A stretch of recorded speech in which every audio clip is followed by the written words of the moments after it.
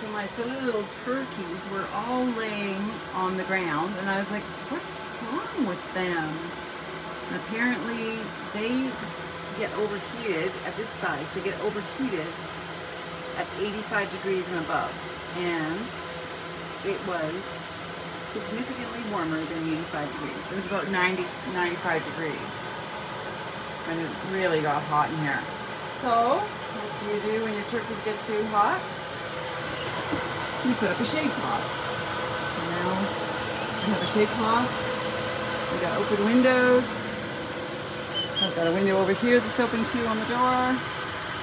And you can hear the fan is running. So I think little buggers are okay.